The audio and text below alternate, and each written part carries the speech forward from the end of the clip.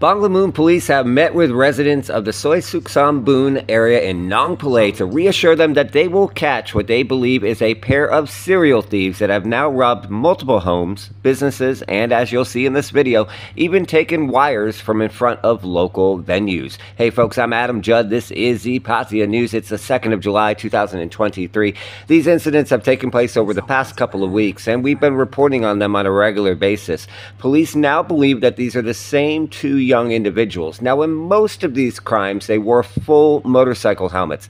However, as you see in this video cutting wires, they did not wear motorbike helmets, and police believe that it is likely to be the same individuals responsible for tens of thousands of baht of theft and robbery in and around the Soi Suk Somboon area.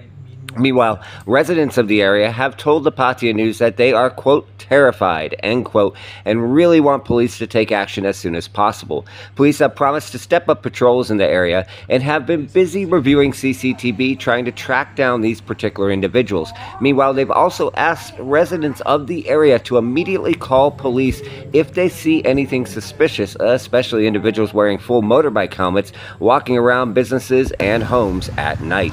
As always, we thank you for watching the Pattaya News, and make sure you hit that subscribe, like, and follow button for regular news right here from Pattaya.